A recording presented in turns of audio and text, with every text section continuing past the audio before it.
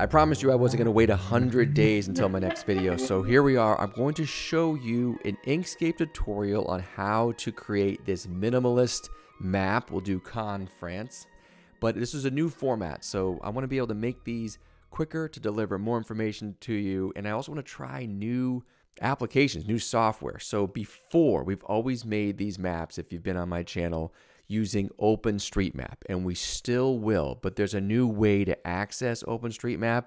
It makes the process 10 times more efficient, and I'll show you here. So it's actually called QGIS. This is also open source. I've been playing around with it for a couple weeks, and I'll say it is not, it's even less intuitive than Inkscape, but that's okay. So that's why this is a ride-along type tutorial where I'll show you how I'm using it, and once I get more comfortable, if you want to see a full breakdown, we'll do that. So let's just jump into QGIS. Just like Inkscape, a lot of action going on. How the heck do you use this thing? Basically, just to cut to the chase, it gives you access to all these different base maps, and good old OpenStreetMap is here. So I'll click on this, and you get the whole world at your fingertips, and you can start zooming in, or there's plugins, you can download them for free, that lets you do a lot of things quicker and more efficiently.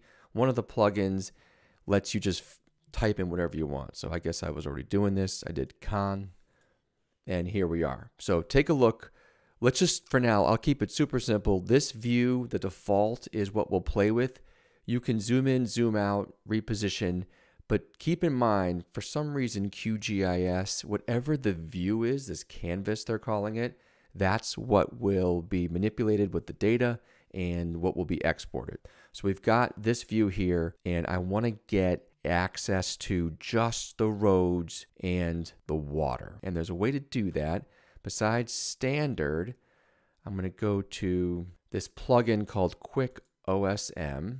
And in the 3 presets, I want urban. And remember, I just said the canvas is what they take into account. Hit canvas, then run preset. And it should pop up, and we can start playing with it. There it is. I'll zoom out just a touch. I want to make sure I get enough of this bay here. I want to get rid of OpenStreetMap now. This is still OpenStreetMap data, but this is now that urban view. If you remember from my previous OpenStreetMap Inkscape tutorials, we did spend some time selecting all these different labels and getting rid of them, but watch how easy it is with this. Click on road, and in the pop-up under labels on the sidebar here, very first drop-down, just choose no labels and then apply. And they're gone. Super simple. Now the buildings, they do look pretty cool, but for our map, we don't need them. We'll get rid of them. This looks great. I don't need this roadway here to be in that color. We also don't need all these different scale ratios, so I'll take out the top 2. We'll just use, yeah, we need this one right here.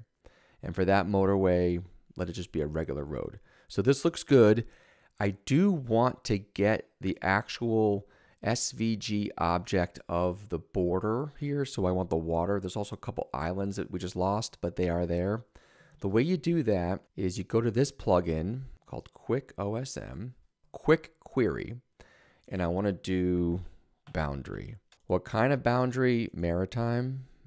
And then again, we got to make sure we're just doing, here it is, canvas, run. There it is. So it doesn't matter that it's orange, but if it really bothers you, you can click on it. For the sidebar here, it's not labels. We'll go to symbology. Is that how you say that? Double click, and we're going to change this when we get there. We'll just do random blue, apply. All right, so there's the other island. We're going to take care of all this in Inkscape. So how do we get this over to Inkscape? This is probably the least intuitive, but this is how you do it. We're going to go to Project, New Print Layout. Okay, and now what do? You got to add the map, which is this little icon here. And all you do is just click and drag over this canvas, and it will reproduce that other canvas view. That's all we need. You can go crazy in here and use this as your Inkscape and make changes, but I'm going to go back where I'm more comfortable. So we'll do layout again, export as SVG, close that, and we'll call it, I'll do the cardinal sin, I'll call it something random I'll never remember. Save. And we want to definitely make sure we export map layers as SVG. groups, vectors, save. That's it. So thank you, QGIS, and let me know if you want to get more involved with this as I learn it. Maybe I can spend some time doing a tutorial, like a proper tutorial on it. But for now, let's just go back home to Inkscape. So I'm going to go get my file, drag it onto the canvas. First trick you may not know, this baseline perimeter here, I'm going to actually resize the canvas to that. And there's a quick way to do that. You can go to Document Properties or File, Document Properties, hiding right here, resize to content, whatever you have selected, I'll hit that. It'll think for a second, and now we have a new canvas. A new page that actually will be easier to manipulate and export if you're going to do this to sell it or if you're going to make it for your living room. I want to first clean up the ocean, double clicking and deleting each piece.